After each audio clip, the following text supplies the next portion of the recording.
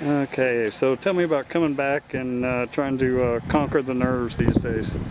Well, just like I said, when I first started, I had a lot of nerves because I was young. I was about 13 or 14, and trying to control it, not having that mature state of mind yet, was kind of, the nerves would really get to you, and it kind of intimidates you a lot. And so just coming back and being older and mature, and like I said, having wrestling and because when wrestling you got to really prepare your head, because wrestling it's a mind game too. It's really mental. You got to control your nerves and relax and stay calm, cool, and collected, along with like MMA fighting or mixed martial arts.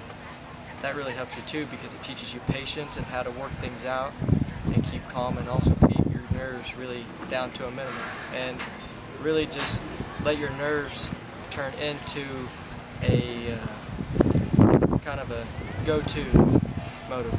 So it helps you, and then just it feels really good to be able to control those nerves and not worry about a thing. Just get in there, and heck, I feel more comfortable in these shoots than I do just walking around. So I mean, it's a relief. It feels good. So it's been fun to be back on bulls again. Yes, sir.